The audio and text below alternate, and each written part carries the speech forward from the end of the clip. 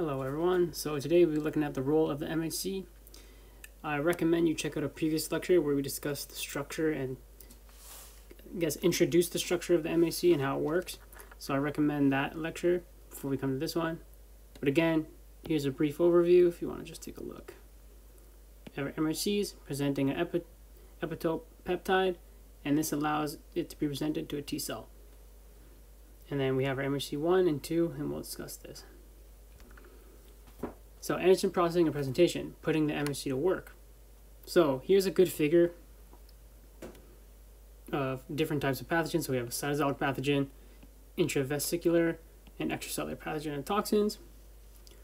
So we can see kind of the process. So we have our pathogen degraded in the cytosol, peptides bind our MHC, presented to effector CD8 T cells, put on the outside of the cell, result in cell death. We have an intravesicular pathogen, so comes in a vesicle.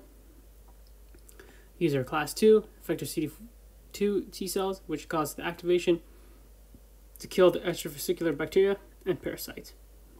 Here's an example with a B cell, where the B cell will take in the pathogen from its antibody or B cell receptor, then it will present it to the surface with an MHC class 2, and this will respond to a CD4 T helper cells and results in further activation of the B cells to secrete immunoglobulin to eliminate extracellular bacteria and toxins.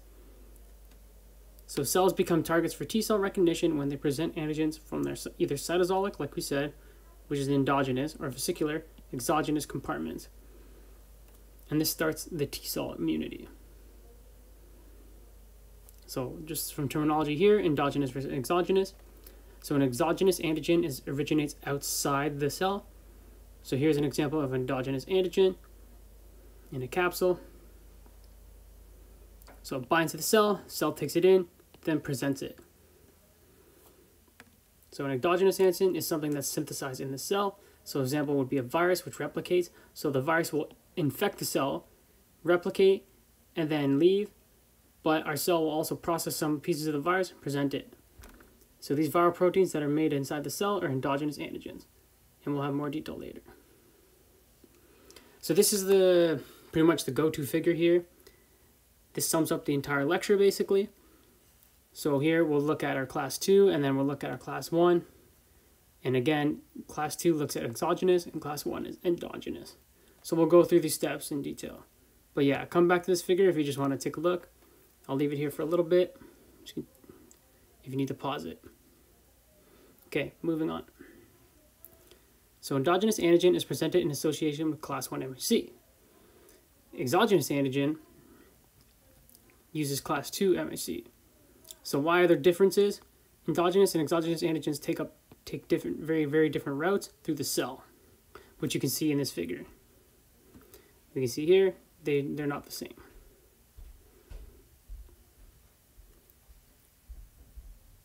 So this endogenous and endogenous antigens are derived from distinct cellular compartments. So here we have our basic cell biology here, the different components of the cell. So there are two major intracellular compartments determine the route of the antigen processing. So our endogenous antigen is sampled from the cytosol. So the cytosolic compartment communicates with the nucleus through pores and nuclear membranes. The exogenous antigen is sampled from the vesicular system, which includes the endoplasmic reticulum, Golgi apparatus, the endosomes, lysozyme, and intracellular vesicles. This system samples extracellular fluid via endocytosis or phagocytosis. This results in antigen uptake into the vesicles. So here's the vesicles. And is involved in vesicles, and the material is also exported out. So we can see here. So fusion of incoming and outgoing vesicles is involved in antigen presentation and pathogen destruction. So here we have autophagosome. So these autophagosomes are also participate, and these take up cytosolic proteins for lysosomal degradation, contributing to the induction of tolerance to self-proteins and presentation of viral antigen from the cytosol, but deliver them to the vesicular system. So they are processed as exogenous antigens. So we're going to take a look at endogenous.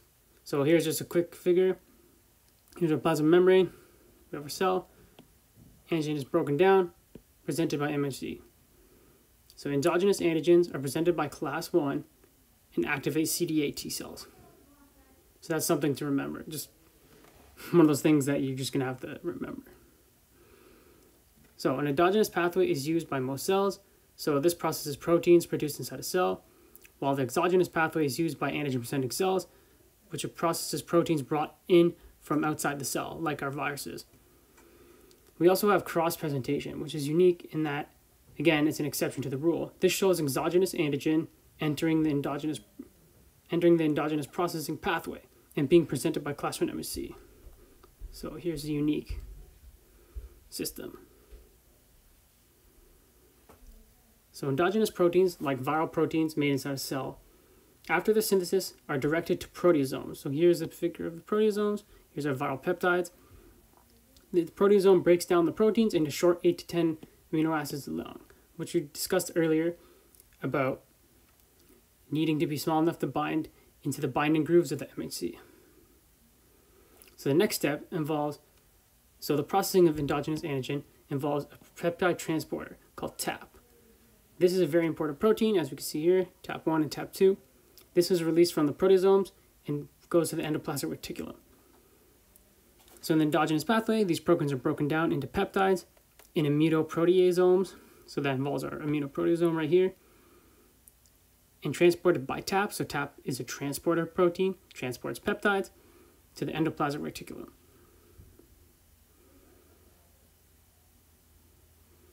So how do proteasomes work? So a proteasome is a cylindrical complex of proteases and binding proteins. It has a 20S core and two 19S regular caps at either end, which bind ubiquitin-tagged proteins. So ubiquitin-tagged cytosolic proteins are recognized by the 19S caps and are taken in and degraded into short peptides. So here's our ubiquitin binding to the protein. This is then taken into the protease and broken down into these small peptide fragments. So we can see here the structure of the proteasome, where their cytosolic proteins are degraded by the ubiquitin proteasome, which is the right here, system into short peptides. And these are then taken by TAP into the endoplasmic reticulum. Immunoproteasome, so another look at these. So here's a pretty complex figure looking at the proteasome. So if you want to slow it down and take a look, you can. So this proteasome can be induced by interferon gamma, which we've talked about quite a bit in our innate immunity. So interferon gamma results in improvements to the regular proteasomes. It helps replace certain proteasome proteins in the beta subunits. So we can see here there's different beta and alpha. So in our beta, with others that change proteolytic specificity of the proteasome.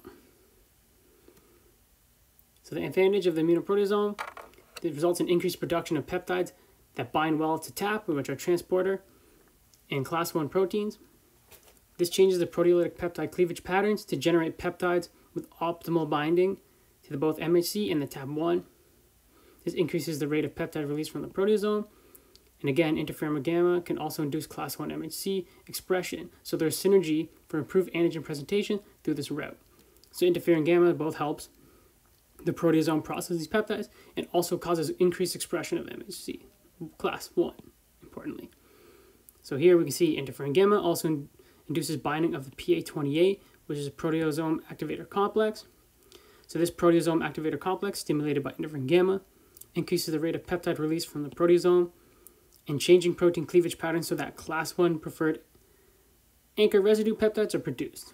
So interferon gamma plays an important role. And again, it's one of those examples of innate affecting adaptive immunity.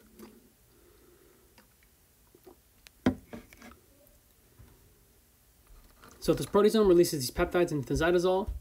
So here we can see these peptide transporter, or the TAP. These TAP transporters are associated with antigen processing. These transport peptides released from the proteasomes into the ER. There are multiple alleles of TAP and variation between individuals in peptide transport presentation, and there's also some disorders in TAP as well. Endogenous pathway, we see proteins are broken down into peptides and immunoproteasomes and transported by TAP into the ER. So again, we've seen this repeat, but these are key fundamentals that we need to get down. So as we discussed, there's both TAP1 and TAP2. There's a dimer so TAP1 and TAP2 are dimer in the endoplasmic reticulum membrane. These actively transport peptides into the ER. So here's the dimerized shape. They are cytoplasmic domains of TAP, bind to the hydrolyzed ATP, bind and hydrolyze ATP to provide energy for peptide transport. So TAP is a heterodimer of two polypeptides, 1 and 2. Again, there's individual variation in TAP proteins, which can contribute to variations in antigen processing activity. So some people can, I guess, have better processing than others. So here's essentially the entire process. And it can be quite complex, but we'll get to it at some point. But yeah, this is the full process of endogenous antigen. So essentially, we're going to slice this figure essentially into these components, and we'll go through it in the next slides. But again, if you just want the whole picture at once, which I can totally understand, kind of a better visual, just take a look at this and follow the figure. So in our first step, the proteasome is busy preparing peptides for TAP transport. But meanwhile, back in the ER, we have class 1 MHC proteins are being made. These are held in the ER, so here's our formation. They're being held in the endoplasmic reticulum in partially folded state until they associate with peptides. There are several chaperone proteins, so we've seen these before, and they're involved in stabilizing the class 1 MHC. So here we got a color-coded yellow. Again, here's our stabilizer, beta-2 microglobulin. Here's a calnexin, which we'll discuss right now. And these are associated with chaperone calnexin. And this is there until the beta-2 microglobulin binds and then disassociates from calnexin. So again, this is stability. So this is kind of giving it that stabilization in the meantime. So next, we have our class 1 and beta-2 microglobulin form, which interacts with the peptide loading complex, which is the PLC. So the PLC, the peptide loading complex, contains three things, or calreticulin, tapasin, and ERP57. So calreticulin is a chaperone. Tapasin bridges TAP to the class 1 MHC molecules, while ERP57 stabilizes and is involved in peptide loading. And then again, TAP delivers proteins to the class 1 MHC. Here we can see binding of mitotic globulin causes the release of the calnexin, which is that chaperone that we saw earlier. So here we get our beta-2 in, calnexin out, and then we can see our CL complex, PLC complex of calreticulin, ERP57, and tapasin. We also have TAP.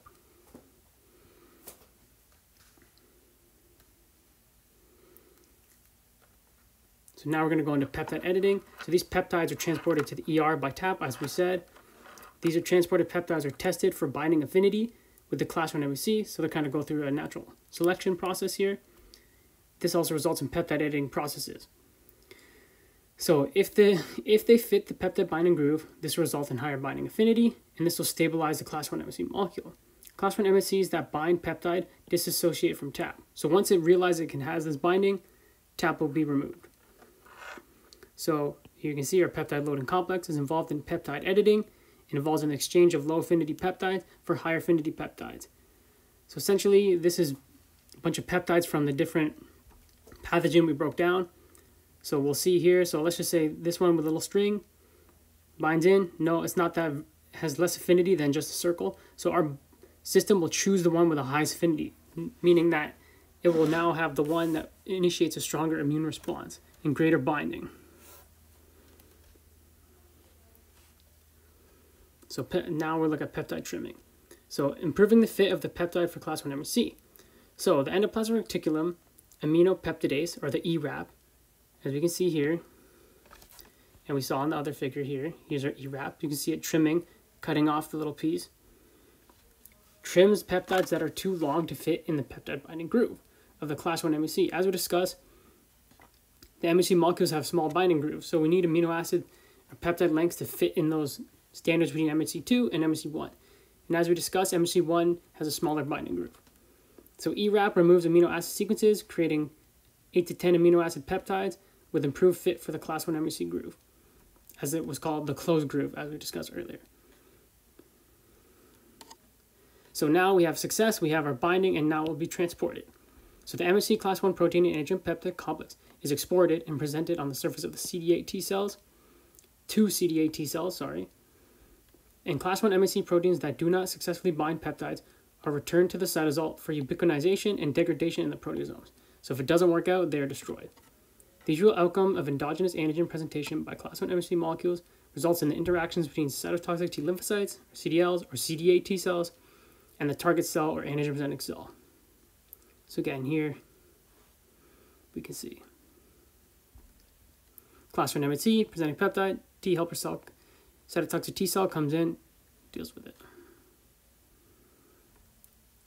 So the T cell receptor recognizes the complex of antigen and MHC, as we can see in this animation. We also have co-receptors that interact with the MHC proteins. We have our cytotoxic T cells, which bind to class 1 MHC, and the result is an activated CDL, and the action involves our action and surveillance, which involves our memory. And then with CD8 T cells, we have death of the target cells. They kill the cell that they recognize. So a major histopathogenic complex, or MHC class 1 molecule, on an antigen presenting cell presenting a peptide epitope to a naive CD8 lymphocyte, having a matching T cell and CD8 on its surface. Here we can see here, it has a proper configuration, strong binding with the MHC1 and T cell receptor.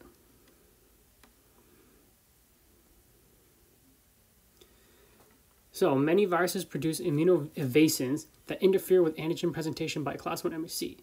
So this is where we talked about NK cells and their activity in certain pathogens, but a lot of cells are able to avoid this. And this is where our T helper cells are so important. So again, here's just a bunch of examples. So we have our herpes simplex 1. So here, example, it blocks the binding of TAP, which we saw was an important transport protein. This blocks the entry to the ER. Human cytomegalovirus blocks TAP and ATPase. Again, inhibits that. So you can see TAP is involved in a lot of, seems to be targeted quite a bit. We also have a bunch of other viruses, so adenoviruses, which is a competitive inhibitor for testosterone. So again, part of that complex. So yeah, if you want to take a further look at this, you can take a look. We'll move on. So viral immunoevasins that can escape from class 1 MHC presentation. So there can be blockade of peptide entry into the ER. So herpes simplex virus 1 protein, or ICP47, prevents peptides from binding to TAP in the cytosol. So we can see here part of the herpes virus blocking TAP. So here we can see it blocks that and messes up our immune response. We have cytomegalovirus, which blocks ATP-dependent transfer of peptides through TAP. So here we can see cannot get through. Sneaky viruses. So now we're going to look at these. The retention of MHC class 1 in the endoplasmic reticulum. So essentially prevents them from being expressed on the surface. And we'll see here, tapsin is inhibited. So we can have class MHC1 retention in the ER. Viral proteins bind to the class 1 MHC and prevent it from leaving the ER. So example is adenovirus, which binds to the MHC molecules and retains them in the ER. E19 also competes, so we see here E19, competes with tapsin and to prevent its association with the TAP protein, and this prevents peptide loading onto the MHC. Essentially, it blocks off TAP, not allowing that complex to form, so our TAP can't work. And our MHC molecules without peptide do not go to the cell surface and are broken down instead. So essentially, we cannot send the warning signal that the cell is under attack. So again, adenovirus E19 retains class 1 MHC molecules in the ER and prevents peptide binding or loading. So another example, we can also target class 1 MHC for destruction. So viruses can also destroy MHC, which is not good. So example is murine herpes virus MK3 protein, which interacts with a TAP and tapsin complex, which adds a ubiquitin subunit to the class 1 MHC molecule. So as we discussed, ubiquitin tags stuff to go in the proteasome. So now that it's tagged with ubiquitin, our MHC will go into proteasome and be broken down, just like we did with the viruses, with other viruses. So this NK3 is a ubiquitin ligase, which adds ubiquitin to the cytoplasmic tail of the class 1 MHC, as you can see here. The result is that it's tagged for destruction, and the class 1 MHCs go into the cytosol and are degraded by the proteasome. So again, here's that big figure. So we kind of summed up our endogenous antigen process here. So again, our intracellular antigen processing to peptides in the proteasome. Here's our proteasome. You see it broken down. There's peptide transport into the endoplasmic reticulum by TAP. Then we have peptide binding by the MHC using the complex, peptide loading complex. Then we'll have the MHC molecule will be presented on the cell surface. So again, guys, that's for MHC1 today. So next time we're going to be looking at MHC class 2. and the endogenous antigen process. So I hope you learned something. It's pretty interesting, and I hope you guys enjoyed it, and see you next time.